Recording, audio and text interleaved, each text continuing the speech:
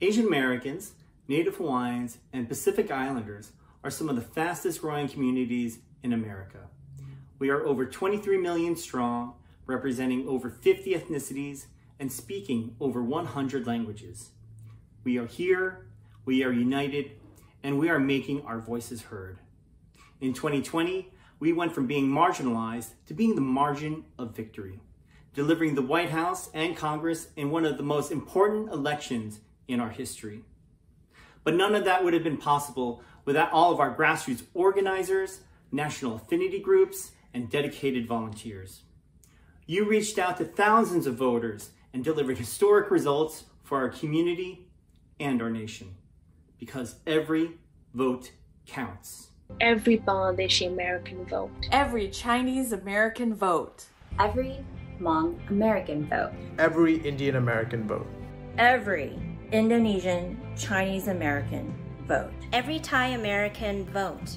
Every Taiwanese American vote. Every Vietnamese American vote. Every Pakistani American vote. Every Sri Lankan American vote. Every Filipino American vote. Every Japanese American vote. Every Pacific Islander vote. Every Asian American vote. Every Sikh, Nepali, Bhutani, South Asian American vote. So thank you to everyone for all of your hard work and dedication in supporting President Biden and Vice President Harris. But there is more work to be done. If we want the Biden-Harris administration and Democrats to continue delivering for us, we need to meet the moment once more. We need your help to turn out the AA-NHPI vote across the country this November. Join us. Our progress and our voices are on the line. United we stand, together we rise, because together we are the margin of victory. Happy Heritage Month.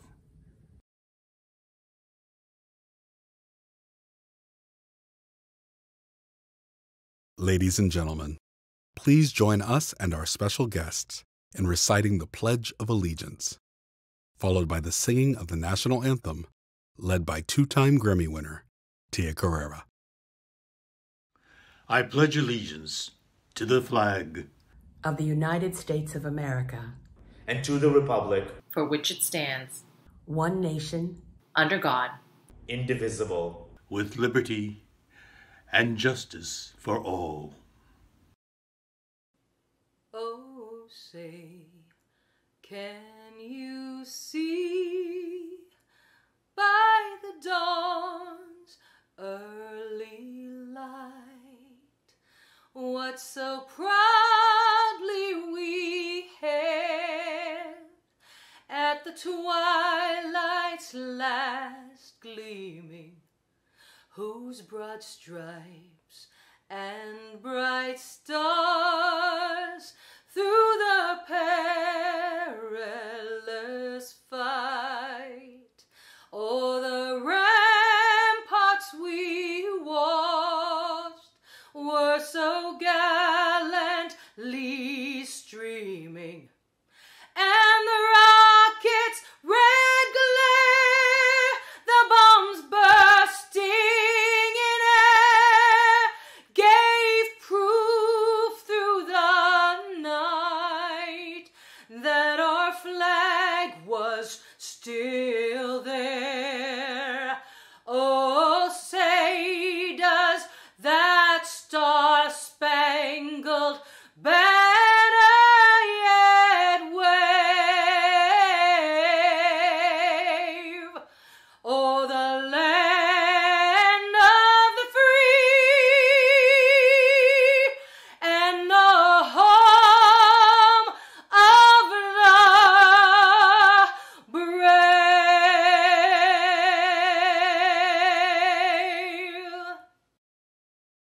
Please welcome the chair of the DNC AAPI caucus, Ms. Bell Leong Hong. Good afternoon. My name is Bell Leong Hong, and I'm the chair of the DNC AAPI caucus. I am really excited to welcome you to the DNC Asian American, Native Hawaiian, and Pacific Islander celebration of our heritage. We have the honor of closing this month of celebration with our event.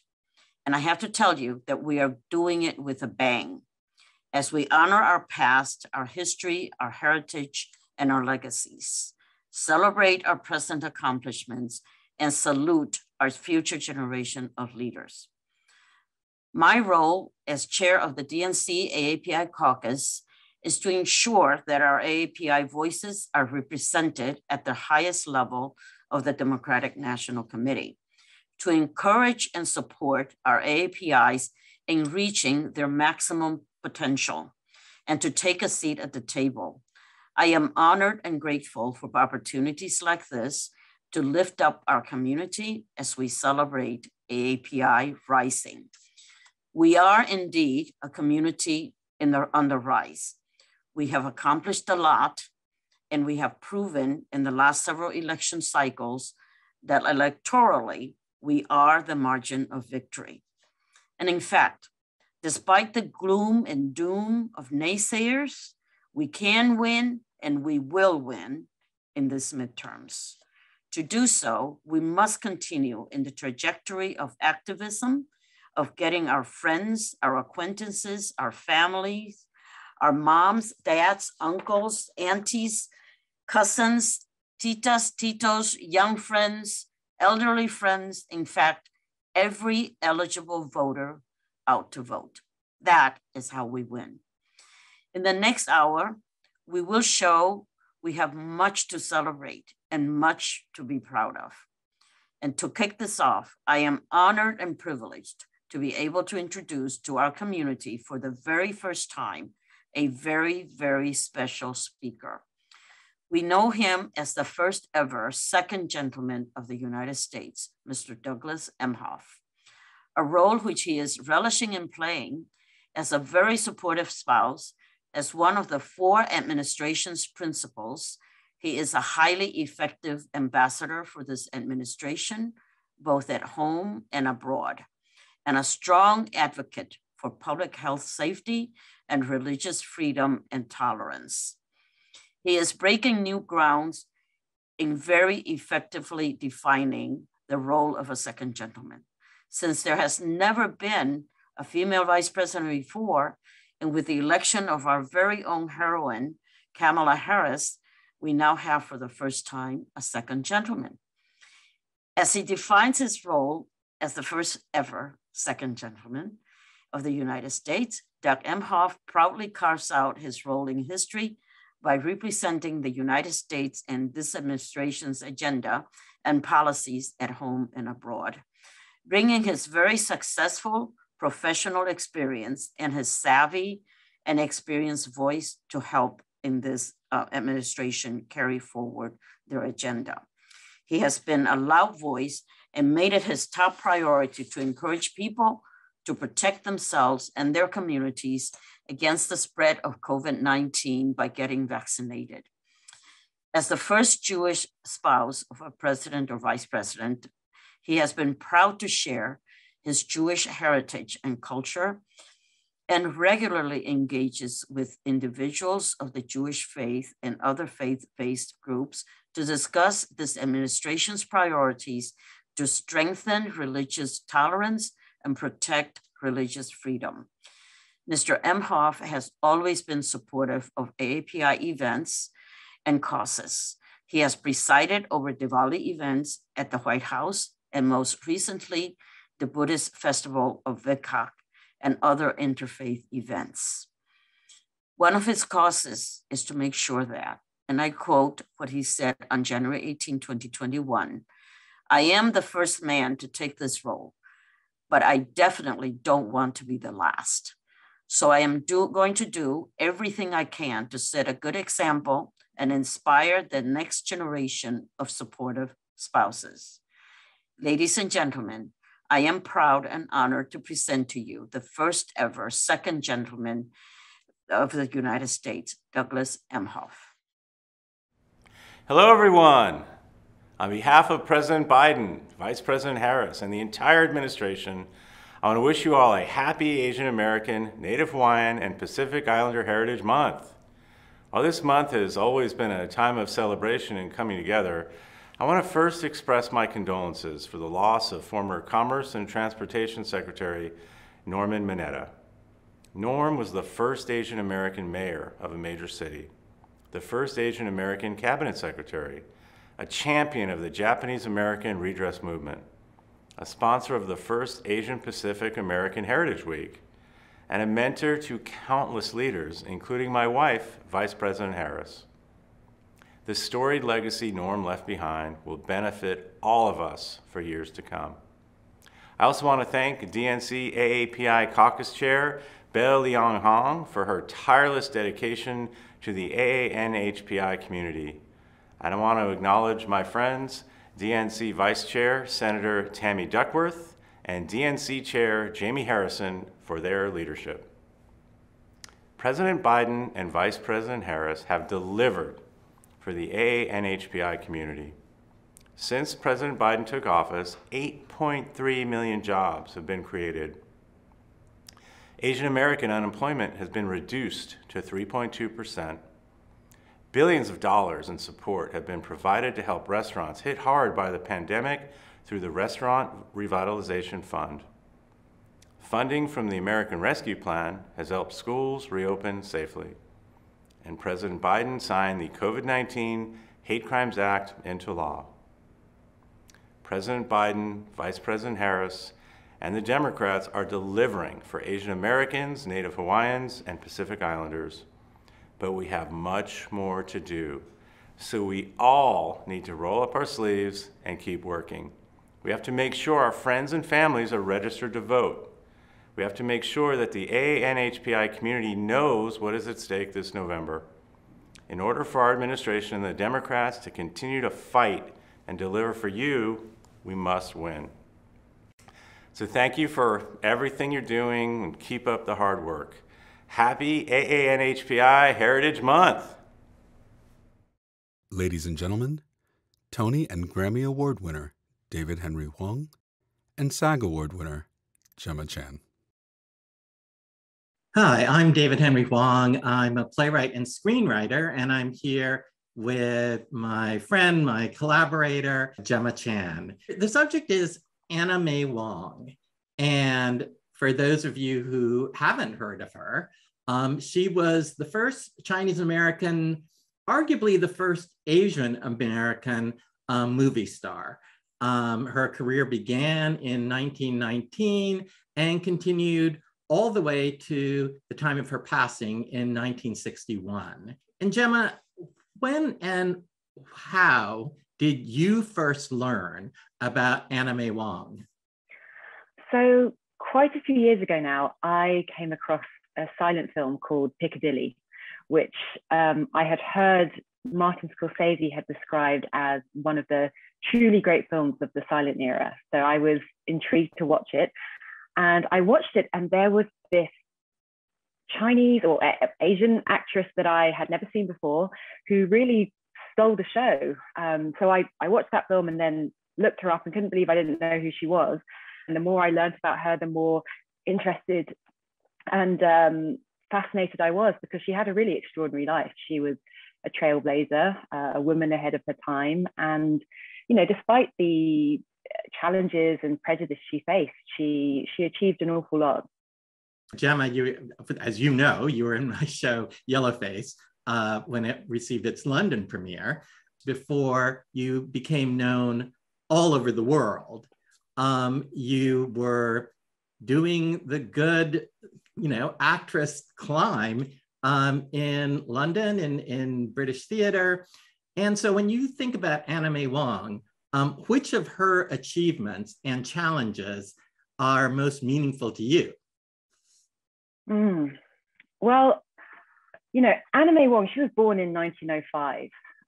And she, this was not long after, the Chinese Exclusion Act, a time where there was kind of prevalent anti-Asian, anti-Chinese sentiment. It was really extraordinary that she became a film star in Hollywood at this time.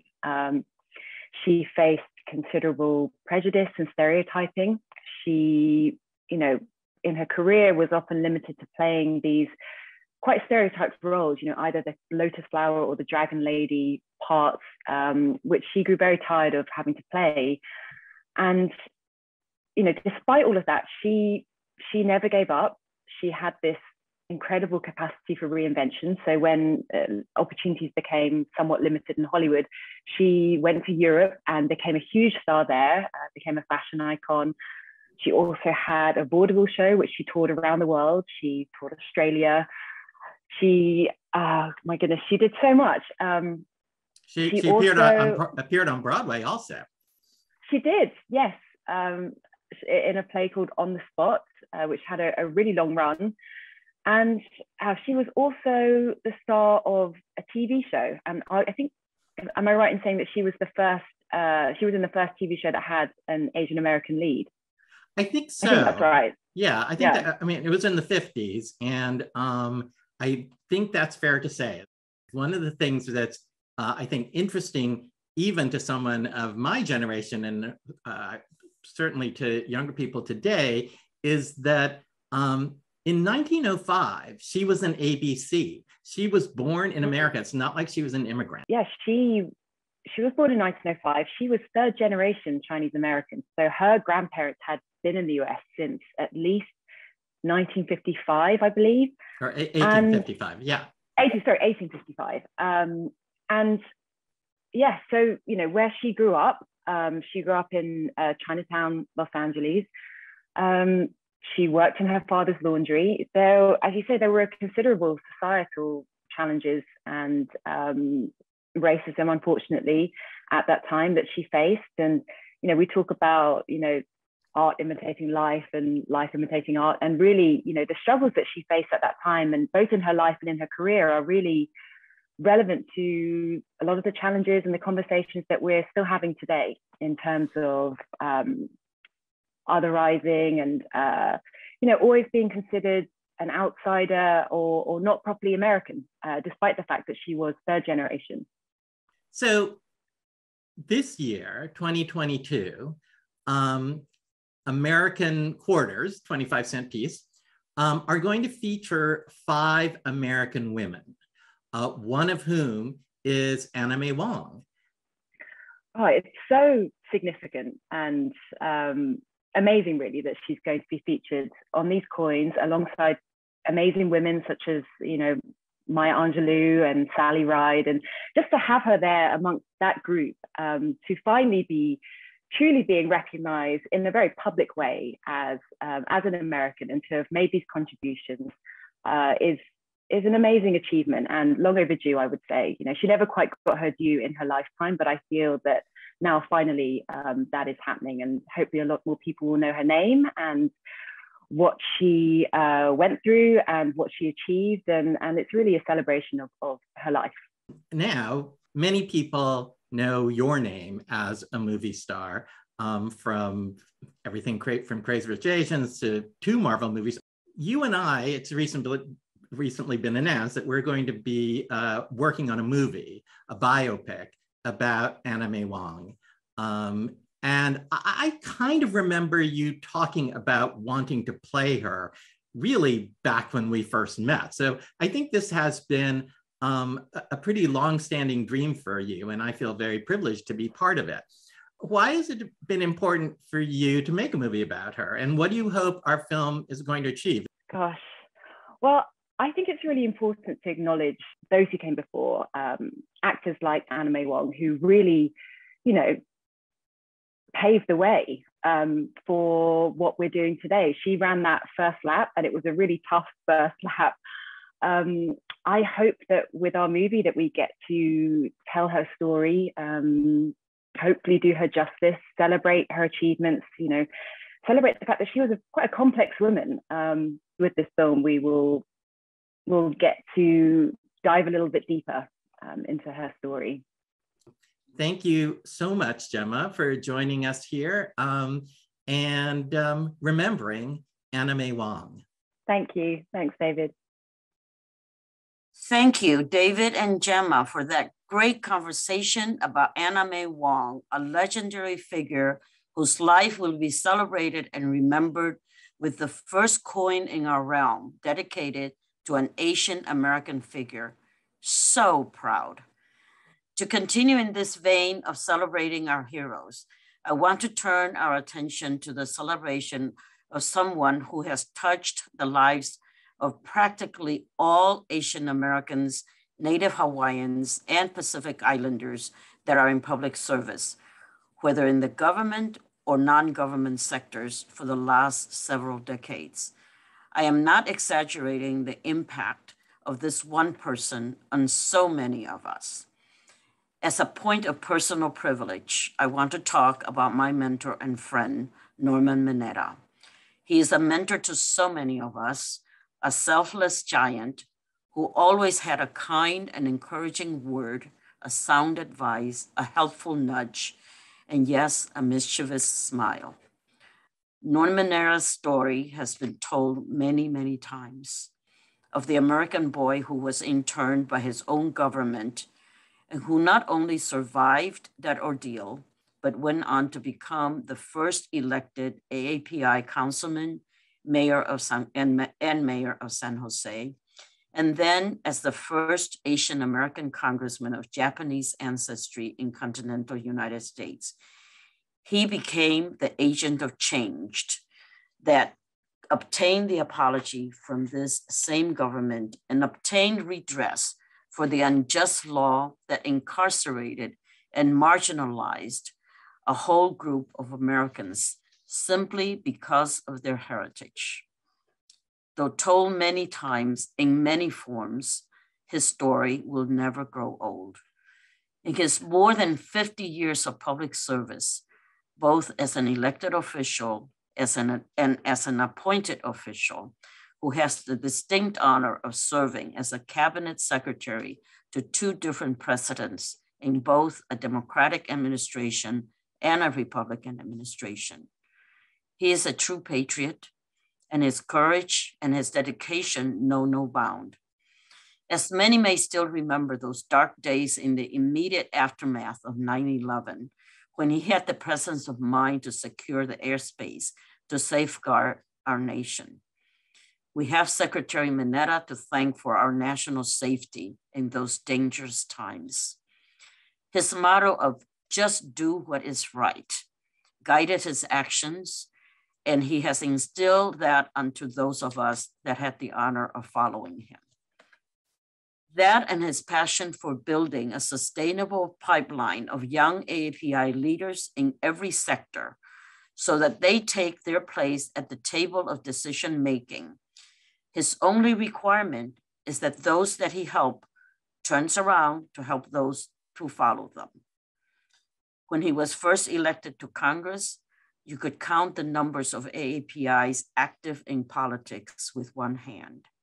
Today, we have generations of active AAPIs in politics, in policy, in elected positions at every level of government, in nonprofit leadership positions in corporate America, all because of one man's belief in doing what is right. The body of his work will be long studied and emulated. His impact on generations of AAPIs in public service is immeasurable. His impact in changing the institution of government is also immeasurable. For this and for so many other things, we name Norm Mineta the DNC AAPI champion. A brief tribute was prepared by our dear friend Samantha Chang, excerpted from her documentary, A Boy from San Jose, to be followed by acceptance remarks from Norma Mineta's wife, Mrs. Denny Mineta.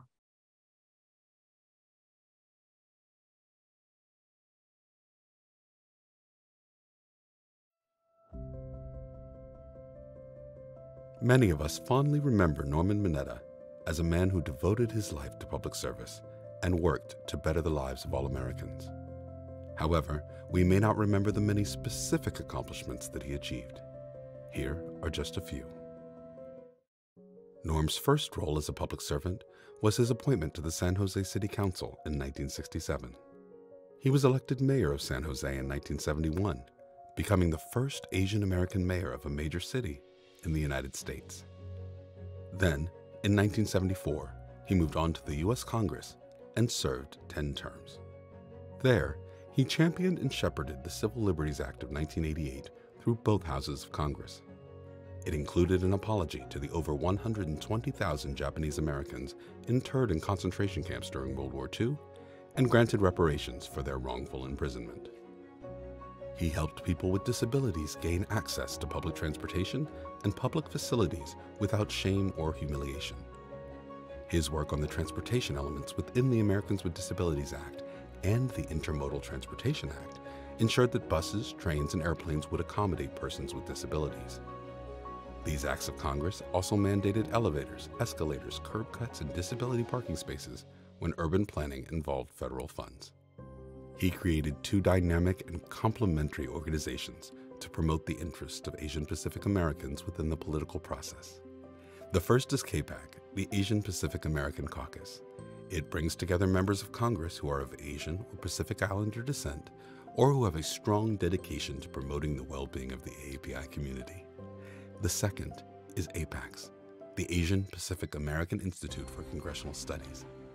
APACS is a nonprofit organization that encourages Asian Pacific American participation at all levels of the political process, with particular emphasis on issues of education and health. Norm's ongoing advocacy for the interest of Asian Pacific Americans included working for the creation of the Smithsonian Asian Pacific American Center. He also established the APA Members of Congress Oral History Project, and to date, more than a dozen oral histories have been recorded. Reflecting his many interests, Norm inspired a number of additional organizations that now bear his name, among them the Mineta Transportation Institute at San Jose State University, where students can learn about careers in transportation. The Mineta Leadership Academy at San Jose State University, which develops public sector leaders to serve in the transportation industry and offers a Master of Science in Transportation Management. The Mineta Simpson Institute, an interpretive center at Heart Mountain in Wyoming, the camp where Norm was interred as a child. And the Norman Y. Mineta Leadership Institute in Washington, D.C., which offers leadership training for nonprofit staff, community leaders, and volunteers from cities across the United States. Through these accomplishments and more, Norm was indeed a continuing champion for all Americans. He is missed and will always be in our hearts.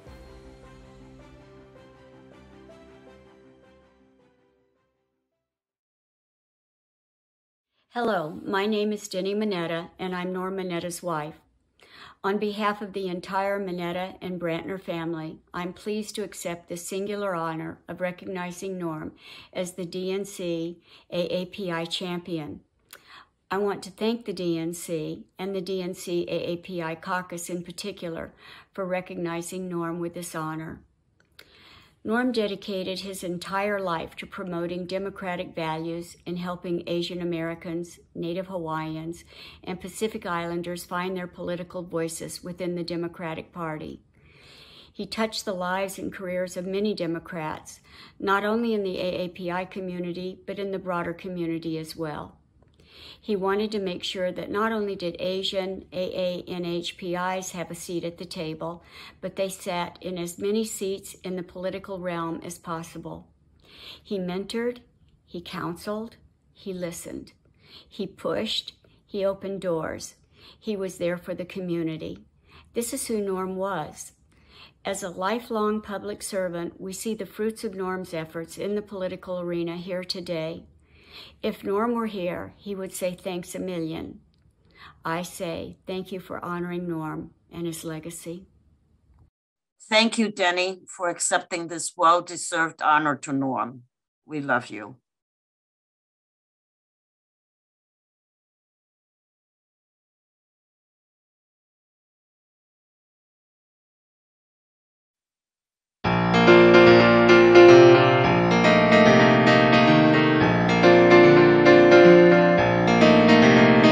My grandma plops down next to me and jabs a finger at this throbbing vein above my eye. She can't resist. It's 2005 and I've been summoned to Taiwan, and now this whole thing's got me feeling kinda pissed. Her 88th year birthday plus a 20-hour flight combined with all my screamy cousins in a kitchen will do that to me. She wants to tell me something, but I barely understand, so we're like two deaf pandas trying to work it out. There's pantomime and smiling and my busted Taiwanese, then my inside voice starts sounding like a shout. 'Cause all the noise and all the babies and the elder son devotion and the pats of fake humility are making me wish I was adopted. My grandma says I shouldn't over-worry. My grandma says that family is the gift that's always been, and maybe it's my memory is blurry. But she says it all by pointing at my sneakers with her chin. She throws her arm around me and she forces me to look in the direction of my dad and Uncle Scott. It's like they're back in college with the drinking and the laughing and the stories that the rest of us forgot. I guess she likes that they're so brotherly, but then it hits me square that I don't have the first idea what the hell these two men are saying. 'Cause now they're speaking Mandarin, which is like a totally different dialect.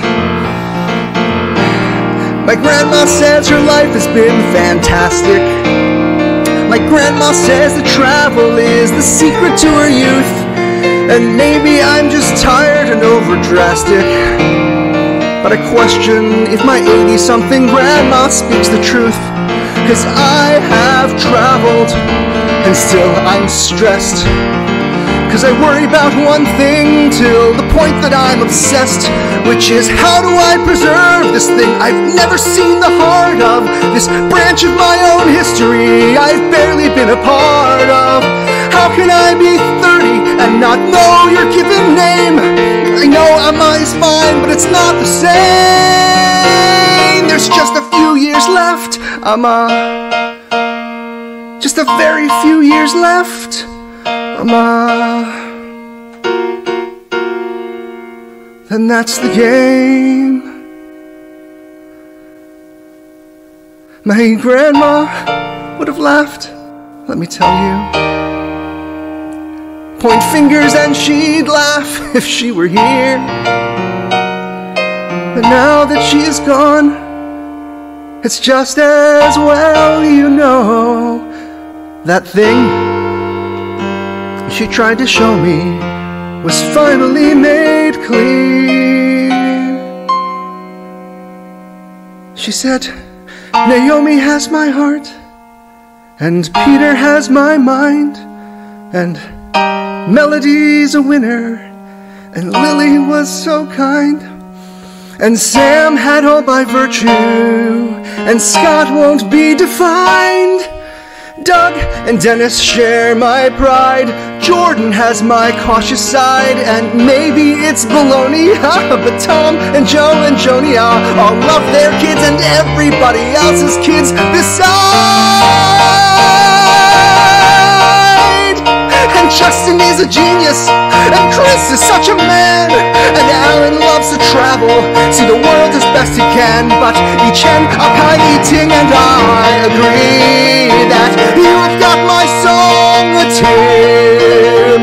You've got my song, Tim. You've got my song, Tim. And that's how you'll remember me. You'll remember me. You'll remember me.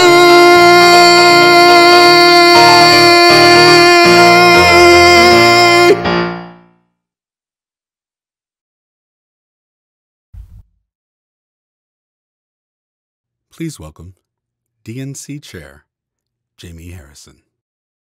Hello, folks. It is so good to be with you as we mark the end of Asian American, Native Hawaiian, and Pacific Islander Heritage Month.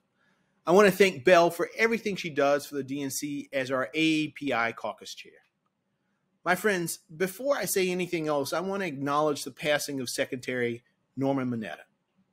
Secretary Mineta leaves behind a long a legacy of fighting for justice and equity, a legacy that lives on in so many of you, a legacy that includes this very Heritage Month.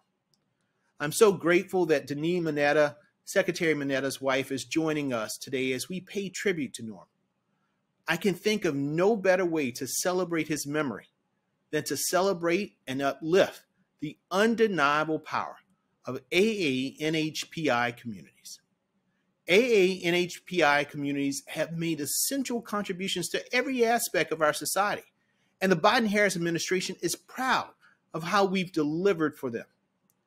With the leadership of President Biden and Vice President Harris, we passed the American Rescue Plan to lift families out of poverty and ensure small businesses stay open.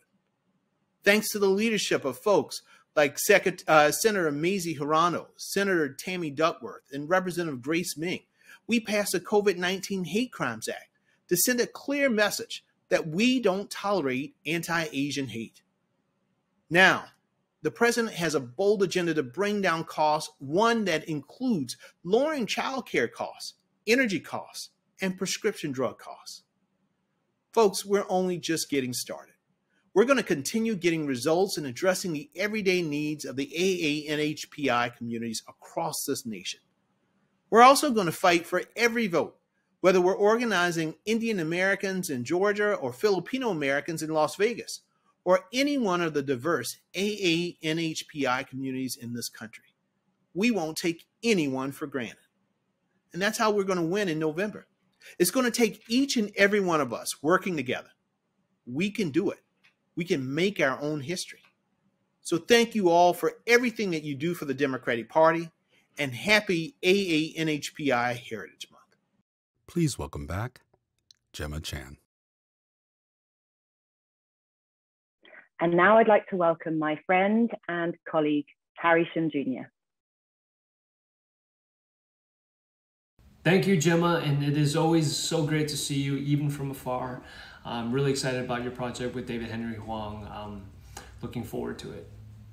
Hello, everyone. I'm Harry Shum Jr., and I'm here wishing you a very happy Heritage Month, and there's a lot to celebrate. From the success of Crazy Rich Asians, the cinematic universe, and Shang-Chi to Never Have I Ever and Bridgerton, AAPIs are perhaps more visible now than ever before, and that also includes our PI superhero families such as The Rock, Jason Momoa, David Bautista, and Haley Steinfeld. Now, in just the past few months alone, the AAPI pop history book Rise was named New York Times bestseller, and one of its authors, Phil Yu, won a Peabody Award. Not to mention also that James Hong, Ming-Na Wen, Jason Momoa, and Apple the App from Black Eyed Peas will have and be honored with their very own star on the Walk of Fame. Now, we also lead some of the largest corporations in America, including Microsoft, Google, Twitter, DoorDash, and Zoom, and we also even have an AAPI vice president, and it really seems like we are everything, everywhere, all at once. Now, AAPIs across the country are rising to meet this moment, from mayors such as Michelle Wu, Bruce Harrell, Todd Gloria, and Aftab Praval, to our friends in Congress, Senator Duckworth, Senator Hirono, Representative Jayapal, Representative Meng, and so many more. Which is why it is incredibly wonderful that the DNC is taking this opportunity to honor and celebrate our collective accomplishments. Accomplishments like passing legislation against anti-Asian hate crimes, which makes it easier for AAPIs to report hate crimes. Now, the law also directs the Department of Justice to expedite the review of those particular hate crimes. Now, there's going to be a lot more on the way, and the bill is promoting AAPI curriculum in schools, and AAPI museums are making their way through Congress. So these bills, they aim to protect our health and safety while also preserving our heritage and making sure that our story is told as part of the American story. There's still a lot more work that needs to be done. So a recent study has shown that 42% of Americans cannot name a single well-known Asian American. 42%. Now that's nearly half the country. So it's really going to take all of us working together, to make sure that we can have an America where we are seen and where we can thrive and be celebrated for our contributions to the American dream and the American story. So what we cannot do is move backwards. We can't do that. Never again. So please organize, mobilize, and activate your communities to vote this November. So we need to continue to elect more officials that support a vision of America where we are embraced rather than erased. So to all the leaders, activists, artists, and community organizers out there, thank you so much for all that you do and continue to do. So be well, everybody, and happy AANHPI Heritage Month. Please welcome DNC Vice Chair Tammy Duckworth. Hi, everyone. I'm Senator Tammy Duckworth and DNC Vice Chair, and I'm proud to wish you all a happy Asian American Pacific Islander Native Hawaiian Heritage Month. Our community's history, heritage, and achievements are woven into the fabric of our nation. In our workforce, military, or anywhere, our presence, leadership, and diversity make our nation stronger as we work to create that more perfect union. But even as Asian Americans continue to face many all too familiar challenges and hardships, we are resilient, we are united, we are strong, and we belong. And I'm proud of how far we've come under President Biden, Vice President Kamala Harris, and Democratic leadership, despite unprecedented, nearly unanimous Republican obstruction. In the last year, we delivered on our promise to manage the COVID-19 pandemic, mitigate its impact on our economy, support small businesses, and lift up working families across the country, regardless of the color of their skin or where they live. Democrats' American Rescue Plan did what we wrote it to do. It rescued our economy with record job growth and record low unemployment. But beyond recovering from this pandemic, we also delivered on our promise to rebuild our nation stronger and better than before. Right now, the bipartisan infrastructure law is at work in communities across the country, helping us fix our crumbly roads and bridges, expand broadband internet access, clean up our drinking water and water systems, and create good-paying local jobs for years to come. Illinois has the misfortune of being home to the most known lead service lines than any other state in the country. With my bipartisan Drinking Water and Wastewater Infrastructure Act included in this historic infrastructure package, we're finally starting to get the lead out of our drinking water so that more families can trust that the water running out of their faucets in their homes won't make them or their children sick. And I couldn't be prouder. From enacting the COVID-19 Hate Crimes Act, I helped introduce reauthorizing the Violence Against Women Act, and so much more, Democrats have taken significant strides to improve the lives of everyday Americans. But while these laws are great at progress, some things have not changed for the better in the AANHPI community. Not only have Asian Americans been on the forefront of this pandemic, but our community continues to be targeted by racism, hatred, and violence. Tragically, anti-Asian hate crimes have increased by 339% in the last year. 339%. So we can't stop doing everything in our power to build on our hate crimes law, uproot systemic racism, and ensure that our community has the protection and support that they need to thrive throughout this pandemic and beyond. Over and over again, it's proven that words matter, representation matter, leadership matters, and Republicans have proven that they are unfit to lead and understand what our community and the rest of the American people need. In recent weeks, Republicans voted against funding to help get infant formula back on our shelves, against making gas price gouging illegal, and against working to curb domestic terrorism. And why would they vote against helping the American people? Because they would rather perpetuate a crisis that they can blame Democrats for than actually help working Americans with the midterms on the horizon.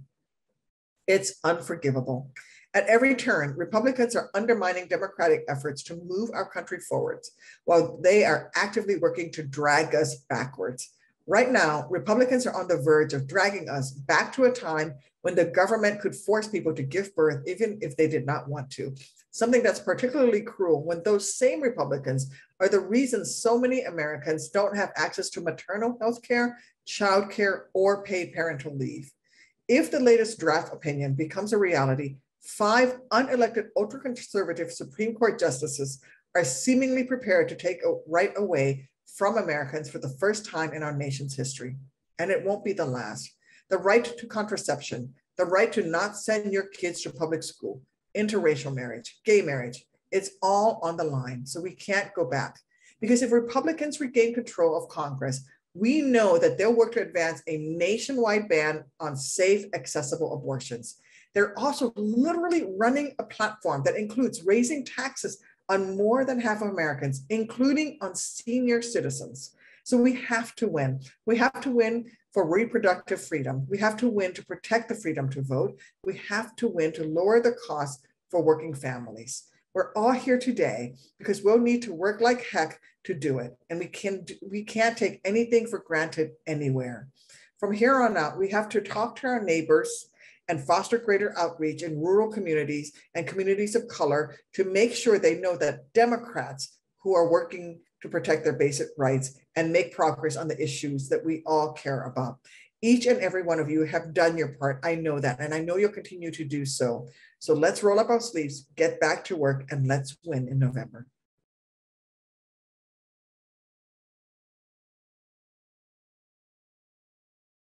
Billions.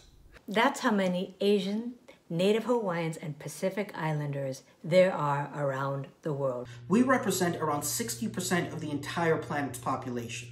We are 50 ethnicities strong, from 40 countries, speaking over 100 languages. But despite these billions, if you're a Korean kid from California, or an Indian from Danbury, Connecticut, it's still easy to feel invisible here in America. Which is why it is important to come together as AANHPIs and celebrate our rich, diverse heritage, as well as our accomplishments. We need to dare to be happy. And dance in the elevator, because it is our time to rise. Just take a look at all the amazing, badass AANHPIs here tonight. There's nothing we can't do if we do it together. Of course, it doesn't take much for us to go back to being invisible if those in power make it their mission to marginalize us. We can't let that happen. We won't let that happen. So, to you at home, to all you artists and activists and advocates out there, don't stop fighting.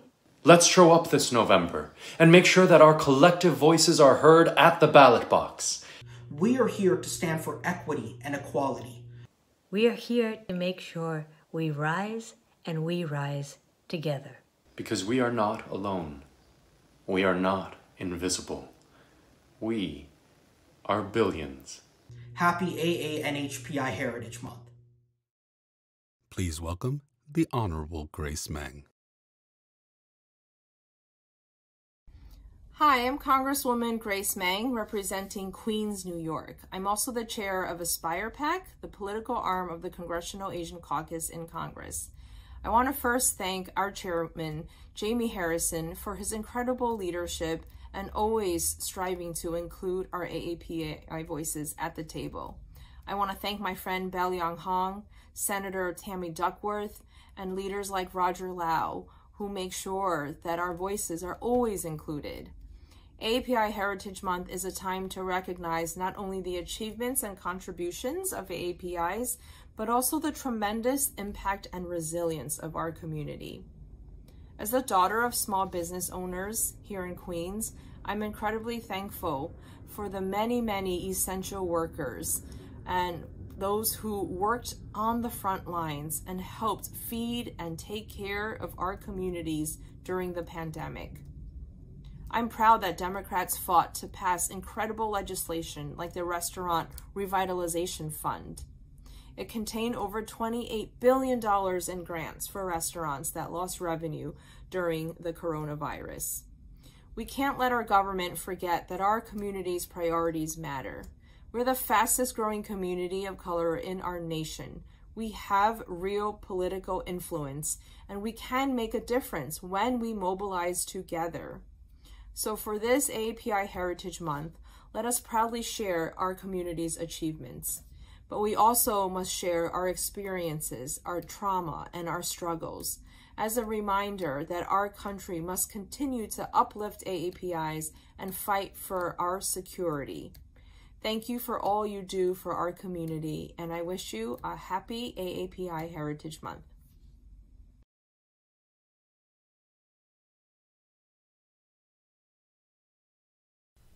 Hello, I'm Congressmember Judy Chu, Chair of the Congressional Asian Pacific American Caucus, or CAPAC. I'm so thrilled to be a part of today's Asian Pacific American Heritage Month celebration. As we continue celebrating Asian Americans, Native Hawaiians, and Pacific Islanders, I want to also celebrate the work that Democrats have done to help serve our communities across the nation. We are working hard to ensure that our economic recovery is grounded in equity, and that includes relief for AAPI communities.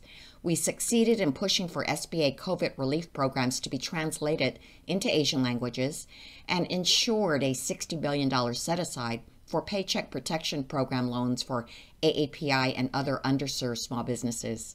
The American Rescue Plan, signed into law by President Biden last year, made even more entities eligible for these funds and created a Community Navigator program to assist AAPI and other businesses.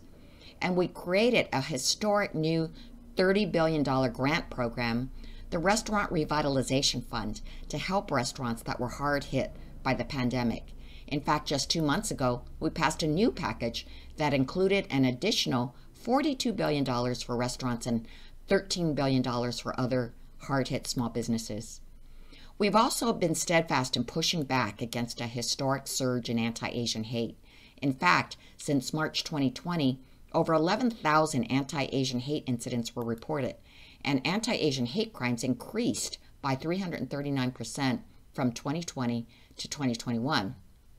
But last year, during API Heritage Month, President Biden signed the COVID-19 Hate Crimes Act into law, and we are continuing to work closely with the Department of Justice to ensure its full implementation to combat anti-Asian hate. And just a couple of weeks ago, the Senate passed Congresswoman Grace Meng's bill that starts the process for creating the first National Smithsonian Museum dedicated to AAPI history and culture. And we are excited to get that to the President's desk to be signed into law. We're also excited that thanks to Speaker Pelosi, a portrait of Congressmember Patsy Takemoto Mink will be displayed in the halls of the U.S. Capitol in June so that all visitors will be able to see this incredible role model for posterity. So you see, there is so much that we have accomplished together this year, and I look forward to working with you all to continue building on these successes for all of our communities. Happy Asian Pacific American Heritage Month.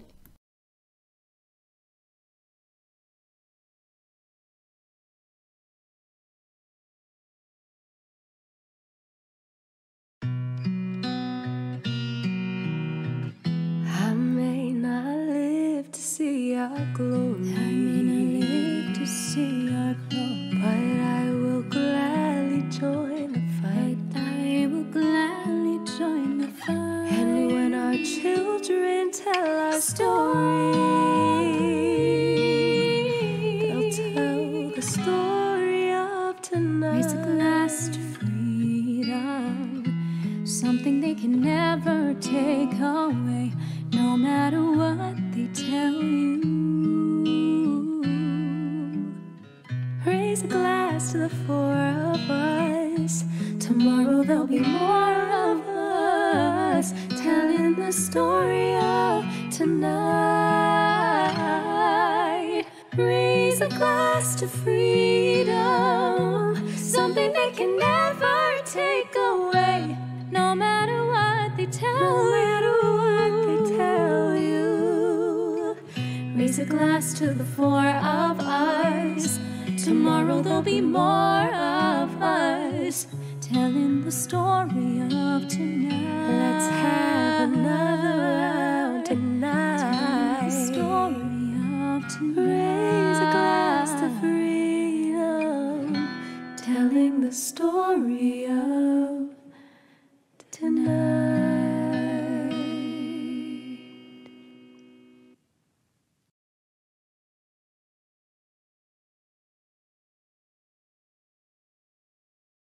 Hey all, this is Jeff Yang, co-author of Rise, a pop history of Asian America from the 90s to now, wishing all of you on behalf of my co-authors, Phil Yu and Philip Wong, a happy close to APA Heritage Month.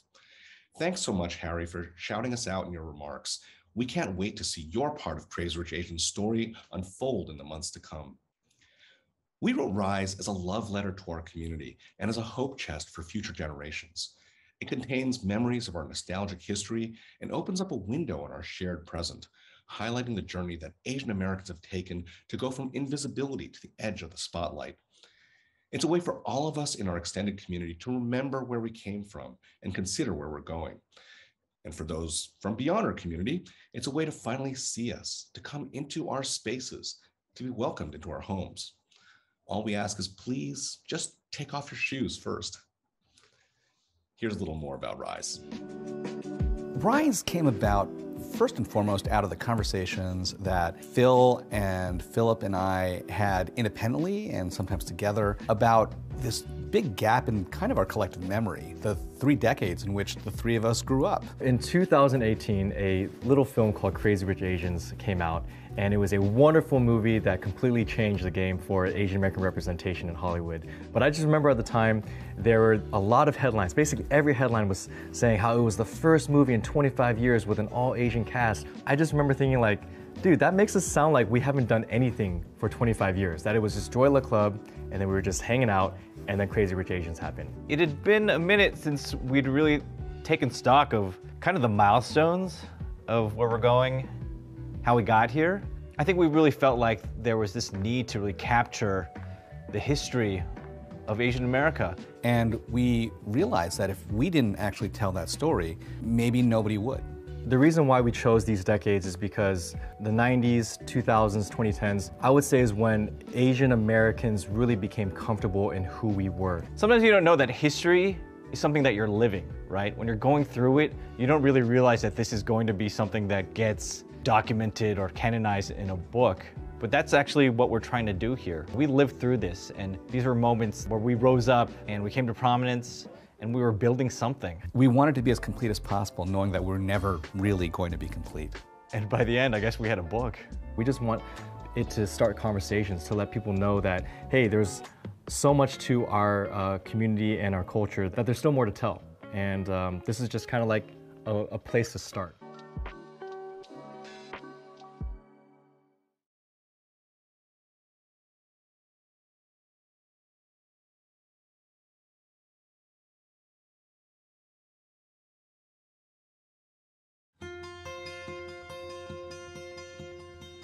Every time I think about how darkness drowns out the light, I lose a little bit of hope. I do. And every time I remember the sacrifices my mother and father and family made to get me here, I almost cannot cope. Then I go and I turn on the TV news and I see tragedy unfold in real time, and I'm left wondering what it all was for. That's when I realize it's not a compromise.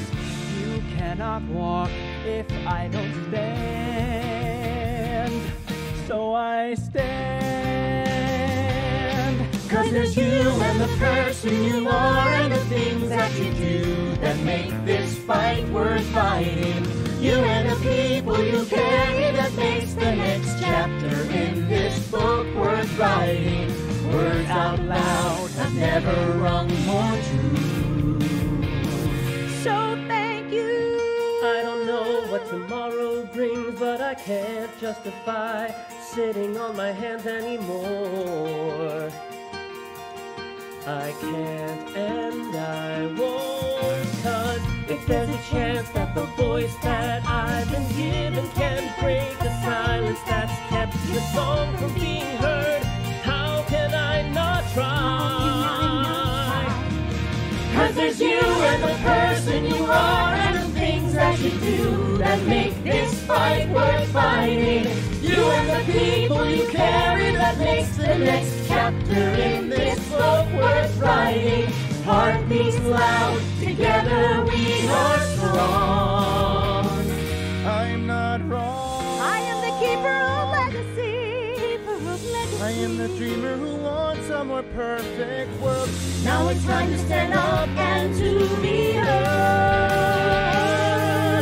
'Cause there's you and the person you are and the things that you do that make this fight worth fighting. You and the people you carry that makes the next chapter in this book worth writing. Voices sing in harmony and lyrics. Now hear this. In his first week of office, President Biden signed a presidential memorandum to establish official policy to ensure that the federal government stands up against racism, xenophobia, nativism, and bias in the wake of the COVID-19 pandemic. The Biden administration also ratified into law the American Rescue Plan, which provides a lifeline to millions of Asian American and Native Hawaiian Pacific Islander families who are struggling from the economic and health impacts of the pandemic. The AARP is reducing poverty, expanding relief for mixed status families, and keeping families housed. After 4 years of relentless attacks on LGBTQ+ rights, the Biden-Harris administration has taken historic actions to accelerate the march toward full LGBTQ+ equality, from protecting the civil rights of every American to ensuring that LGBTQ+ Americans are leaders at every level of the federal government. Though much progress has been made, there are still miles to go before we sleep. Whether it be the strongest among us or our most vulnerable, none of us are free until all of us are free. And we cannot be heard if we do not raise our voice. So get loud. 'Cause it's you and the person you are and the things that you do that make this fight worth fighting. You and the people you carry that makes the next chapter in this book worth writing. Words out loud have never been more true. There's no passage through this without you. There's no passage through this without for all our parents and our children too. Thank you.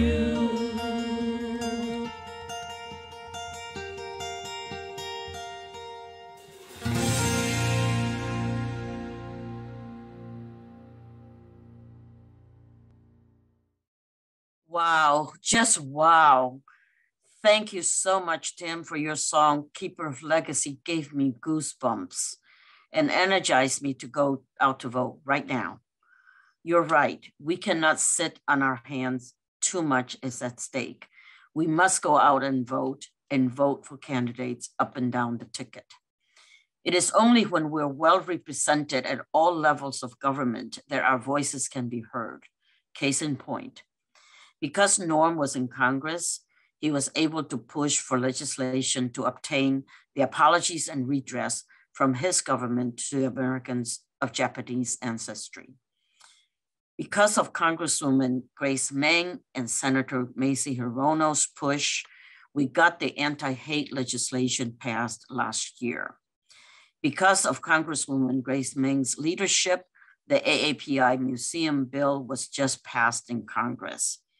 Because of the AAPI congressional members and our 2 AAPI senators serving in important committees, we are able to ensure that our AAPI needs are not ignored. Our next group of speakers represent the next generation of AAPI political leaders and the next generation of leaders in entertainment. The generation of leaders that our champion Norm Mineta started to recruit and groom for. I am happy to say that Norm's dream of a strong pipeline of AAPI leaders is becoming a reality.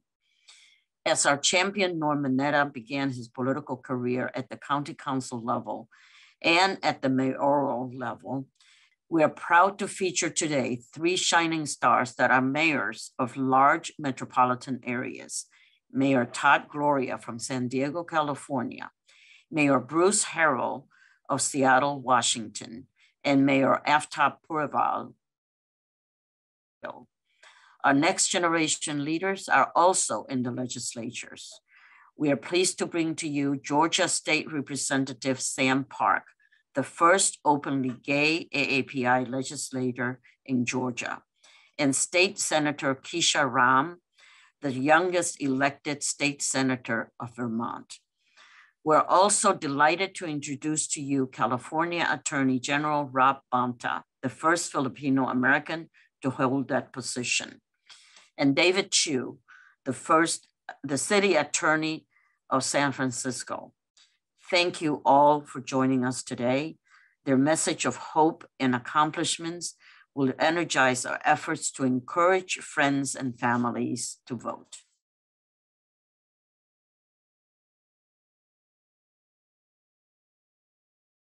As the first person of Asian Pacific Islander heritage to serve as the mayor of the city of San Diego, I know that it's important that I may be the first, but I can't be the last. That's why I've made it a point of making sure that we appoint more API community members to boards and commissions and top leadership posts at the city of San Diego. I hope that more API people will engage and participate in the civic process and the decision-making in this great country of ours. And I have a challenge to my fellow API community. Let's organize, let's mobilize, and let's vote this November. Happy Asian American, Native Hawaiian, and Pacific Islander Heritage Month. Hello, my name is Bruce Harrell, and I'm the mayor of the great city of Seattle. I'm the first mayor of Asian descent here, and I'm the 57th mayor in our city's history. I've been a Democrat since 1977 when I first registered to vote. I think one of the things I'm most proud of is when I was elected to the city council before this position, I passed the race and social justice legislation, which required an equity lens in all of our policies and all of our investment decisions. And that lens required that people who are most affected by policies are at the table and have a meaningful say-so in our decisions. As mayor, I think that I'm creating a whole new dialogue on race and social justice. I look at our particular API community and I talk about as we celebrate our unique differences amongst ourselves, and we all know we have differences within our API culture, that when we look at those differences, we are using that toward a pathway to commonality. We're using our diversity as a tool to achieve what is common in our cultures. And I think our country is long overdue for that discussion. This is a rich conversation because it requires us to listen and to learn. And I think as we do this, we'll be better citizens, better Americans. We will help immigrant and refugee communities because it's about the learning experience. I'm excited to be the mayor of such a great city, a city here that started as a port and maritime city and then grew through high-tech and biotech. We have a great university system, manufacturing, aerospace. So I think that we can be a strong partner for other cities and other collaborators in our Democratic Party. So again, my name is Bruce Harrell and we're building One Seattle. And I want to say I'm proud to celebrate the API community, the Asian Americans, the Pacific Islanders, and the Indigenous people, Native Americans month. And I am truly honored to say this message to my Democrat brothers and sisters. Hey everyone, it's Aftab Pureval, Mayor of the City of Cincinnati, and I'm so proud to be part of a history-making class of mayors elected this year. I, along with Bruce Harrell in Seattle and Michelle Wu in Boston, proved that Asian Americans can not only lead in any capacity, legislative or executive, but that AANHPIs can run and win anywhere in the country. But Bruce, Michelle, and I's career, much less our victory, would not have been possible without the trailblazing efforts of another mayor, the great Norm Mineta. We, all of us, stand on his shoulders. As a community, we have so much to be excited for, but we can never forget the giants who created the conditions for our leadership to even be possible. Thank you, and happy AANHPI Heritage Month. Hey y'all, it's Representative Sam Park, the first Asian American Democrat elected to the Georgia State Legislature. It was my honor to help lead the effort to turn out Asian Americans across the state to help elect President Joe Biden, Senator Raphael Warnock, and Senator John Ossoff to change the course of our nation's history. Because of the power of Asian American voters in Georgia, we moved our country forward and we helped pass legislation to stem the rising tide of discrimination and violence against our communities. Much remains to be done, however. Though times are tough, I have hope that we have the power to overcome the challenges we face. As John Lewis once said, the vote is the most powerful, nonviolent change agent we have in a democratic society, and we must use it. And there is no doubt in my mind that we will use the power of our vote this November to re-elect Senator Warnock and elect Stacey Abrams as the next governor of Georgia, along with Democrats up and down the ticket. So as we close out this month, may we celebrate the progress we've made and continue the work that remains ahead. Thank you, and happy Asian American, Native Hawaiian, and Pacific Islander Heritage Month. This year, we passed an environmental justice bill that ensures that all Vermonters are able to access a clean, healthy environment, no matter their zip code, income, or racial background. As one of the only AAPI elected officials in Northern New England, it's meant a lot to me to have connection and support from around the country to make sure that we are serving all Americans, but particularly those who have been most left behind. Happy AANHPI History and Heritage Month, and thank you so much for everything you do. Hello, Democrats. It's Rob Bonta, California Attorney General here, wishing you a happy AAPI Heritage Month. I'm proud to serve as California's first Filipino-American Attorney General, and I'm proud to fight for you and our diverse AAPI communities. I'm the son of labor activists who organize farm workers for better wages and working conditions, alongside some of our greatest AAPI changemakers, including Larry Itliong and Philip Vera Cruz. My parents taught me to celebrate AAPI heritage, but they also taught me that there is more to do, and that's never been more true. We've seen an unacceptable rise of hate, gun violence, attempts to strip away our fundamental rights, and healthcare. What do we do as Democrats when injustices like these get in our way? We get to work. We fight back. And that's what I'm doing as your Attorney General.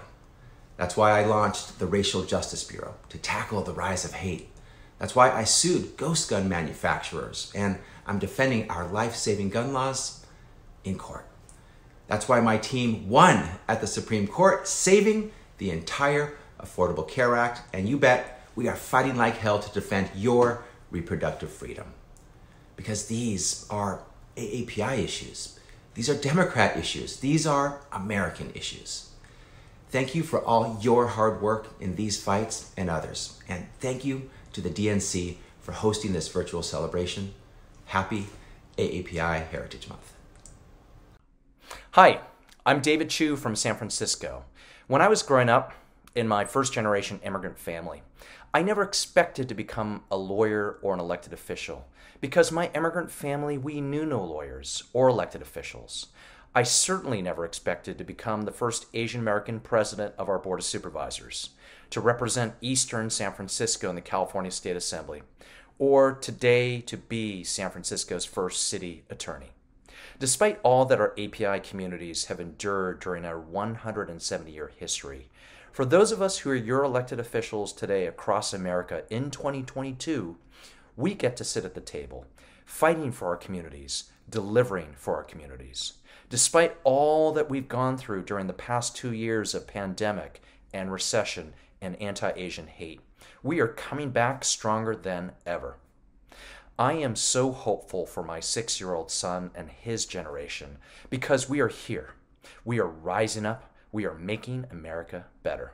So from California, happy Asian American, Native Hawaiian, and Pacific Islander Heritage Month. Peace out.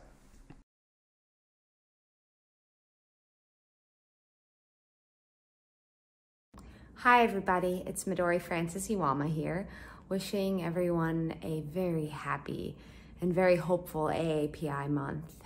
I'm in New York right now where I live, but I just got back from Los Angeles where I attended Gold House's first ever and hopefully annual Gold Gala, which was a celebration of their AAPI 100, these top 100 Asian visionaries who have contributed to our country in various ways. It left me with such a sense of community and belonging and pride that honestly is new. And it made me feel really hopeful about Asian American issues and representation taking more of a center stage.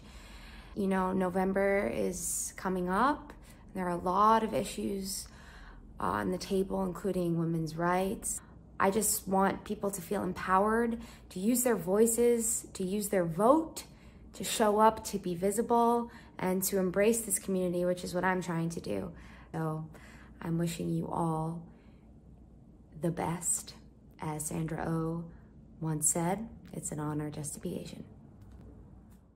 Hello, everyone. I'm Nisha Ganatra, and I'm very excited to be here with all of you. This is a really wonderful way to honor our diverse heritage and celebrate our incredible accomplishments.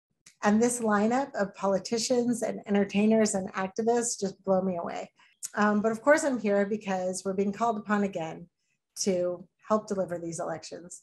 It's not enough that we were the margin of victory in 2020. We need to do it again and help deliver in 2022. In fact, our collective progress depends on it. Over the past 18 months, we've watched the Supreme Court take away a woman's right to choose. We've witnessed continued gun violence across the country and 50 senators that refuse to do anything about it.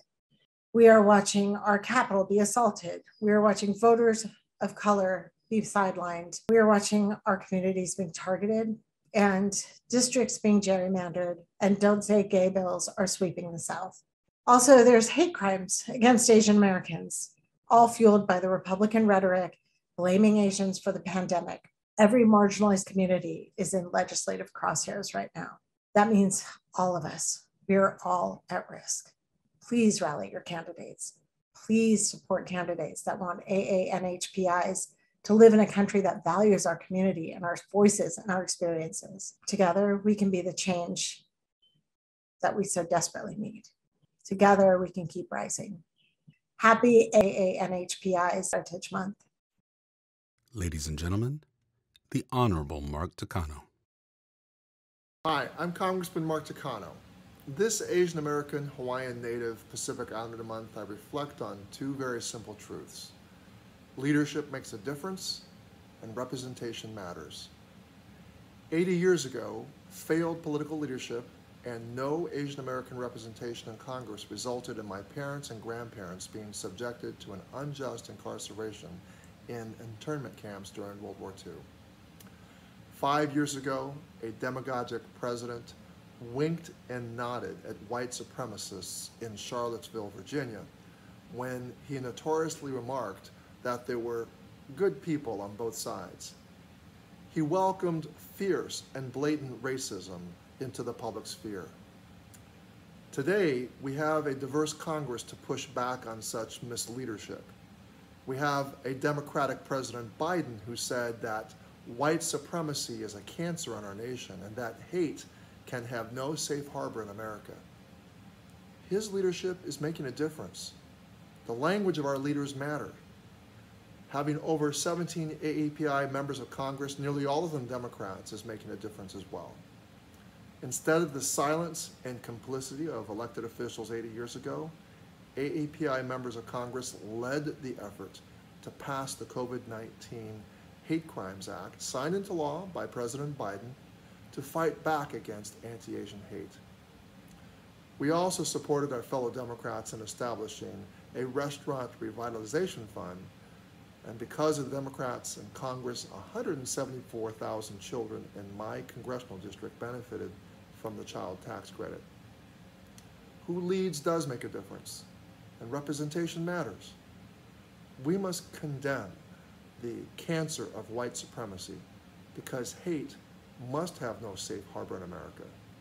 Together, we will make racism taboo again.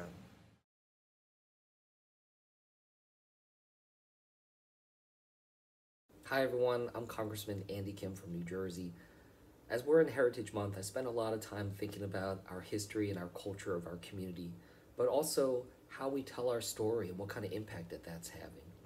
I think about a woman that I met in New Jersey last year who was telling me about the discrimination and violence that she's faced over her life. And I remember asking her, have you reported this? Is this something you've reported to the government or to local law enforcement? And she said no. And her response is something that I still think about. She said the reason she didn't was that she didn't think anyone would care. it broke my heart, honestly, to hear her say that no one cares, no one's listening. That sense of helplessness and isolation. And it reminded me of the importance of what we try to do to build a community, look out for each other, but also really try to hit home the story of AA and HPIs in this country, that we can be standing up for each other, but we also need to make sure we're telling our story. So, the legislation that we were able to move forward out of Congress, that's setting forward a commission that hopefully eventually will turn into a Asian Pacific American National Museum in DC that can tell our story about what happened in my home state, New Jersey, that is now only the second state in the country that is requiring the teaching of our history, of the AA and HPI history in our public schools.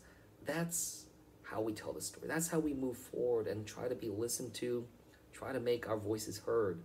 So the woman and others that I know are out there can say, people are listening, people are paying attention, and people care.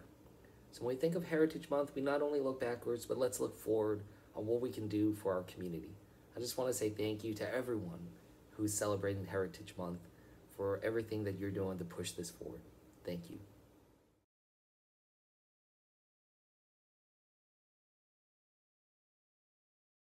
Hello, I'm Congresswoman Pramila Jayapal, and I'm honored to represent Washington's 7th Congressional District and to serve as the chair of the Congressional Progressive Caucus. But most important today, I am so proud to serve as the first and only South Asian American woman ever elected to the House of Representatives. What an honor it is to be celebrating AAPI Heritage Month with you today. Now, some of you know that I come to the House of Representatives as an organizer for decades, having started and led for 12 years what is the largest immigrant advocacy organization in Washington state, a state known for its significant AAPI population. That organizer mentality is the same mentality I bring to the halls of Congress every day, a belief that collective action can bring about progress. And if politics is the art of the possible, as we are so often told, then I believe it is our job as organizers, whether in elected office or as community leaders, to shift the boundaries of what is seen as possible, to be bold, unite, deliver, and make a real difference in the lives of people all across America. That's how we create a country that invests in the most vulnerable, that creates opportunity for all, and that recognizes that your future is intertwined with mine, and that we're all better off when we're all better off. These last 2 years of the pandemic have been challenging for everyone in our country, but I know that it's been particularly challenging for our AAPI communities and other folks of color. I know that in the midst of the heartbreak of the pandemic, our AAPI communities faced a 169% increase in hate crimes. This type of bigotry is absolutely unacceptable, and we have been fighting back in Congress with resolutions to condemn anti-AAPI hate, to get resources for our communities, to move bills forward like my South Asian Heart Health Awareness and Research Act, which would specifically target the alarming rate of heart disease in our country and help provide the resources to address this scourge. But also, we are working every single day to lift up and celebrate the contributions of AAPIs across our country, including in starting small businesses, in leading on the front lines as community leaders, and in every single field across the country. We've worked hard to call attention to the growing important role of AAPI voters in our democracy and the successes that we all have had together in turning out voters in swing states across the country and helping to deliver a Democratic House, Senate, and White House. I promise I will continue to organize with you to make sure our communities are safe, healthy, and thriving, and to make sure that we have seats at the table and can shine a light on the issues that affect us the most. I see every one of you, and I and my colleagues will fight for you. So as we celebrate this month, let us rejoice in our resilience and find pride in the contributions of our many diverse cultures and experience. America is so much better off for those contributions. Happy Asian American, Native Hawaiian, and Pacific Islander Heritage Month. And thank you for inviting me to join you.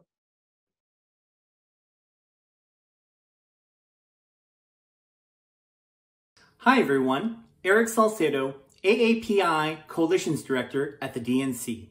Thank you so much for joining us as we close out Asian American, Native Hawaiian, and Pacific Islander Heritage Month.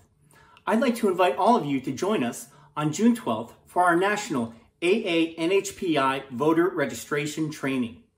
Learn how to make sure your family and friends are ready to vote this November. Learn how to plan a voter registration drive and recruit volunteers. For AA-NHPIs to be the margin of victory again in 2022, the first step is making sure our community is registered and ready to vote. Text ENGAGE to 43367 to sign up. Thank you, and happy AA-NHPI Heritage Month. Thank you, Sam, Roger, and Eric. You are what makes the machinery of the DNC work. For all that you do and for all that you are, and in particular for this afternoon, I thank you. I want to take a moment to thank my wonderful friend and DNC Chairman, Jamie Harrison. Jamie is the real thing. Without Jamie's unwavering support for our community and for our work, we would not have been able to accomplish a fraction of what we have been able to accomplish. He has always stood with us, supporting us, and always fighting for what is right. For that and for so much more, thank you, Jamie. Thank you, ladies and gentlemen, for allowing me the opportunity to host this wonderful event, for spending this time with us as we close this incredible month of celebration of our heritage. Thank you to the Second Gentleman of the United States and to all the wonderful political superstars that joined us today, including my dear friends and Vice Chair, Senator Tammy Duckworth, and my dear friends Judy Chu, Grace Meng, Mark Takano, Andy Kim, and Pramila Jayapal. Special shout out to the incredibly talented superstars that headlined this event. Thank you for your words, your songs, your wisdom. Thank you for the gift of your talent and your time. Special thanks to David Henry Huang, Gemma Chen, Harry Shum Jr., the incredible cast of Billions, and the amazing gifts of Shobha Narayan and Julia Harriman singing The Story of Tonight, and Ashley Park singing Democracy.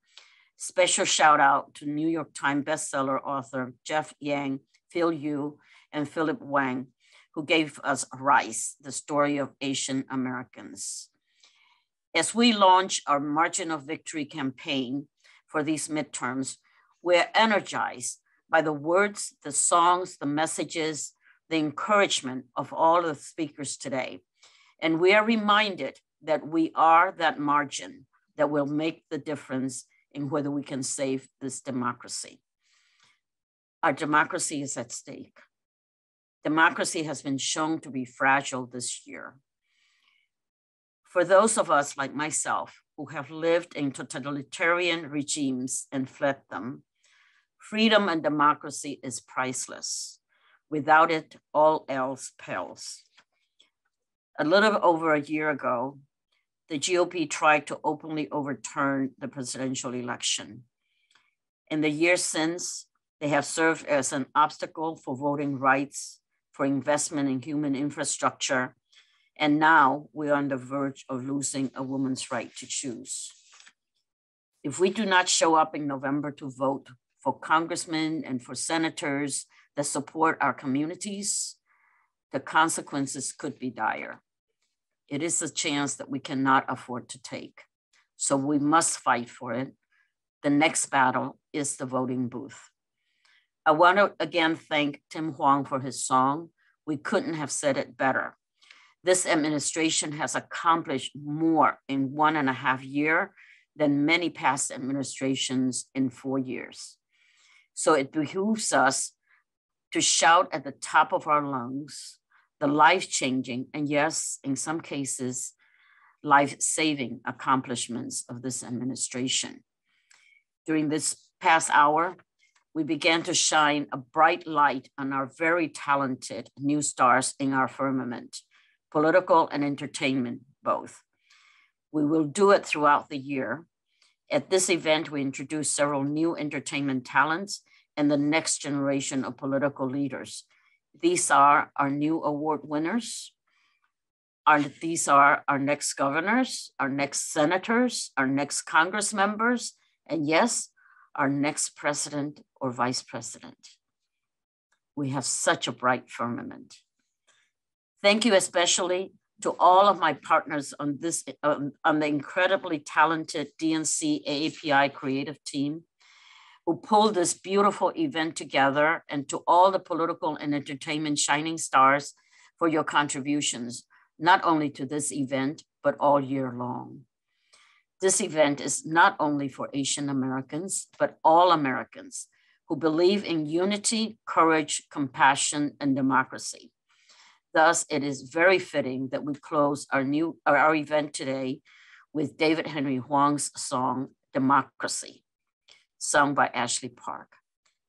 Thank you for joining us this afternoon.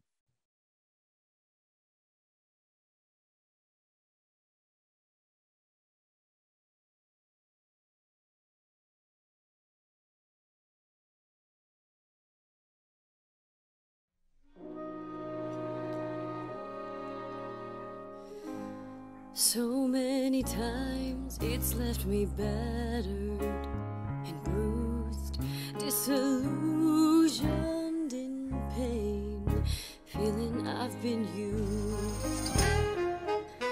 I swear I'll give it up before it downright kills me. Then it comes back again with promises that thrill me, and I forget what I really should know, and I forget that it's such a big, big show. And I dream, oh, I dream of all it could be, and once more I believe, I believe, I believe in democracy.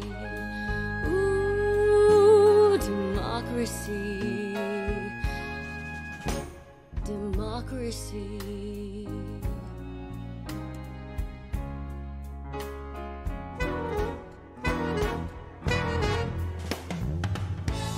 It's broken my heart so many times before, but this one was the worst. Left me screaming on the floor. I was taught in the land of the free, in a land where they screamed at me life, liberty. How can I turn my back on democracy? Am I still in pain, suffering from trauma? Am I insane, addicted to drama? Oh, oh, oh, and I forget what I really should know. I forget that it's such a big, big show. And I dream, no, I dream that our people can be, they can be wise enough, just enough, worthy of trust enough, kind enough, smart enough, with a big heart enough, good and grown up enough to lift us up, lift us up, lift us up, lift us up. And I dream